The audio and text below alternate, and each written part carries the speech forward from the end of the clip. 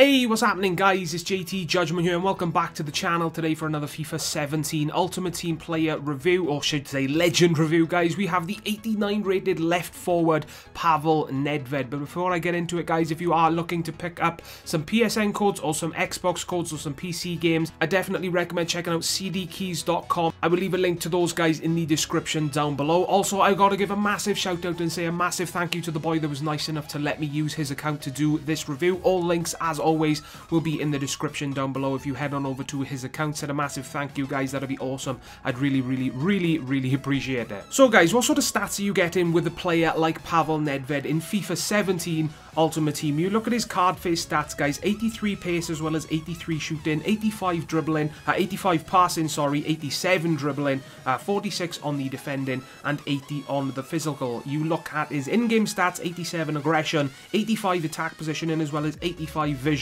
86 reactions, 91 on the long shots, a stat that I love to see, 87 shot power, 88 on the dribbling as well as 88 on the ball control. So very good stats. I've got to say guys, there is a sea of green. Most of his stats guys are in the low to mid 80s, which is what you want to see in a legend, especially one that is 89 rated. That is for damn sure. So guys, what did I think of Nedved in FIFA 17 Ultimate Team? Well, I've got to go back to, you know, throughout the years in FIFA Ultimate Team and say that Nedved has never really been that great of a player for me in Ultimate Team. You know, he's never really met my standards of legends in the you know, obviously past FIFAs. He just seemed to be a bit of a disappointment in game, you know. But I gotta say, this year, thankfully, Nedved is actually a fantastic legend in this game, in my opinion. Now, I know a lot of you guys have disagreed with my legend reviews in the past, especially Nedved. I can recall a lot of people saying that for you, Nedved has been an absolutely fantastic player,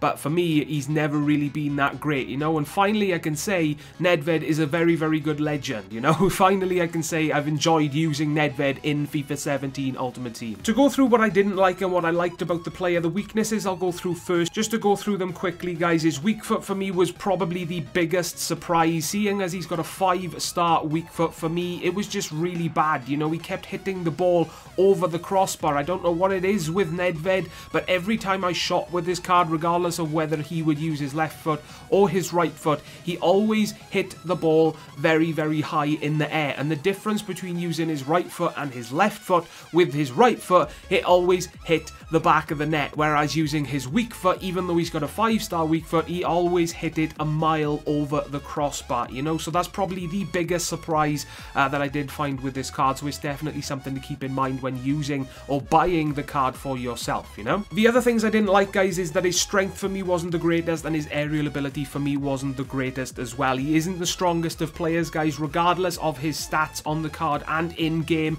He was the sort of player that, for me personally anyway, didn't really take that much to muscle him off the ball. And aerial ability is something to keep in mind as well. If you want to buy Nedved, maybe if you want to use him as a striker for your team, then aerial ability, that box is definitely not ticked with this card. He did manage to score 1 goal for me, but it was the sort of, you know, it's basically a fluke goal. It's nothing that you would expect anyone to score. It's just something that happened in a certain moment of the game that you really didn't expect, you know. I'll show you guys in this video. He came in from a corner, the ball took a small deflection, I think it is guys, off one of the defenders in the box. Pavel Nedved was there to capitalize on that deflection, and I think he just backwards headed it into the back of the net, which was a kind of funny goal to score at the time. But other than that guys, his aerial ability for me was pretty dreadful. Everything else with this card guys was pretty fantastic. Now his pace was a big surprise for me. I did use him in the Hunter chemistry style, which obviously does boost his pace a little bit. So the Hunter chemistry style puts him up from 83 pace and 83 shooting to 95 pace and 92 shooting. And I gotta say, I felt that pace increase in game. I don't know why he felt so freaking quick, because, you know, I've used chemistry styles in the past obviously, and a lot of times they don't really seem to make that much of a difference. But with Nedved, I don't know what it is, he just felt so much freaking quicker, you know. He was this, it just made it much more easier to run through teams. And bottom line guys, I just didn't have a problem with his pace, and it's coming from a pace whore, you know, that plays this game. So that's something that I really did like. Dribbling for me was fantastic as well guys. He is yet another one of those players that just keeps the ball so close to his feet guys. You move the left trigger to change direction, he just changes direction really quickly. Dribbling is not my most favourite thing about the gameplay in FIFA 17 Ultimate Team. In fact, it's probably one of the worst things about the gameplay. It just seems so slow and sluggish all the time. But when I used Nedved, guys, it did make me enjoy using it. He did make me enjoy playing the game simply because his dribbling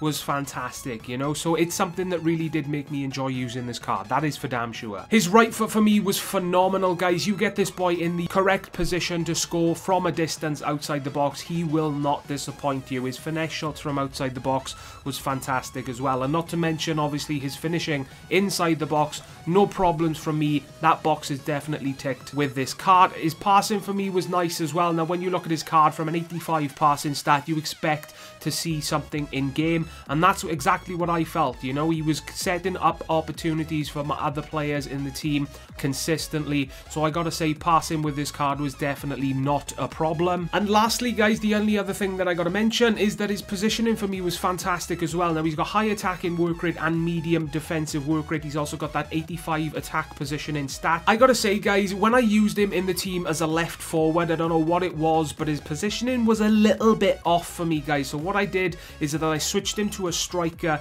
in game, and everything changed, guys. Everything completely changed with this card. He went from being an average player to being in the position that I needed him to be in at some times. But when I used him as a striker, he was always there, guys. He was always making runs. He was always in the right place at the right time. So basically, guys, bottom line, what I thought of the card, he was fantastic. I think he is definitely worth the coins. Really, the only things that you need to worry about, in my opinion, is that his weak foot, for me anyway, wasn't the greatest. His aerial ability isn't reliable, as well as his strength. Other than that, the card is pretty much fantastic. You know, when it comes to left wing legends, the only other one that I have used as of this moment in time is Ryan Giggs, and I've got to say Nedved is so much better than Giggs. If I had to compare them both, I would say Nedved is the better by far. But that right there, guys, is going to wrap up this review on Nedved in FIFA 17 Ultimate Team. If you did enjoy, as always, guys, a like is greatly appreciated. Don't forget to subscribe today as well if you guys enjoy the content and you want to see more fairly soon. And as always, guys, most importantly, please take care, and I will see you all next time. Ta-da, guys.